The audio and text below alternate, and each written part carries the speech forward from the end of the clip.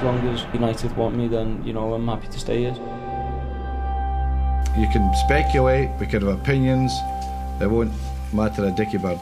The player says he's adamant, he wants to leave. We're as bemused as anyone can be because we can't quite understand why he'd want to leave, and it was a shock. Wayne Rooney has this evening confirmed that he wants to leave Manchester United. Who does he think he is? Manchester United have been here a long time before Wayne Rooney. They'll be here a long time after he leaves. If Alex Ferguson is being bullied by a player and his agent, how wrong is the game? I don't think that there are 100 fantastic players in the world. There are maybe 15 that change a squad. In the sum, if there is a good player that could change something for us, we can talk about this. Some players like to think it's better world somewhere else. What is really important is for us to put this to bed. And so it has.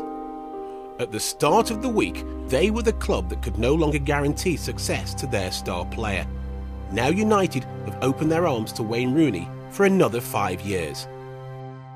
This week's been a joke, really, hasn't it? I mean, he should have signed it months ago. Shouldn't have said what he said. Should have just kept himself quiet and signed the contract in the first place. He's made himself look a bit of a fool now, hasn't he? I'm sure the fans have been upset over the last few days with obviously with everything they've heard in the media, but you know, my message is I care for this club. I want to be here. I think that's important to know, and I want to continue being successful at this club. In publicly doubting United's ambition, Rooney delivered the truth that dare not speak its name at Old Trafford. Having seen Ronaldo and Tevez leaving their prime, this one would have clearly fanned the flames of the anti-Glazer masses. I do think that the way it's worked out, everyone's a winner. I think Wayne Rooney will be forgiven very quickly. Sir Alex Ferguson's a winner, he's got his best player, and if they've managed to persuade the Glazers that they need more investment to keep their best players, then that is another tremendous victory for everybody at United. So Alex may have got his man, but at what cost?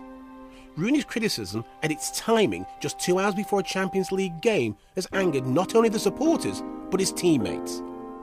He apologised to me this morning and the players, and I think he'll do that with the fans, which is important because we've all been hurt by the events of the last couple of days.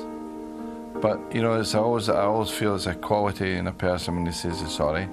Rooney may have apologised to the manager and the team, but how much his reputation has been tarnished remains to be seen. People love a flawed hero more than just a hero. There was a weakness there, and he's come back from that weakness. He stayed true to the United cause, and I think they will love him all the more for that. The image of Rooney as a boy from the backstreets of Liverpool who just wanted to play football is now consigned to the past, in a week that could prove to be a seminal moment for the club and the player.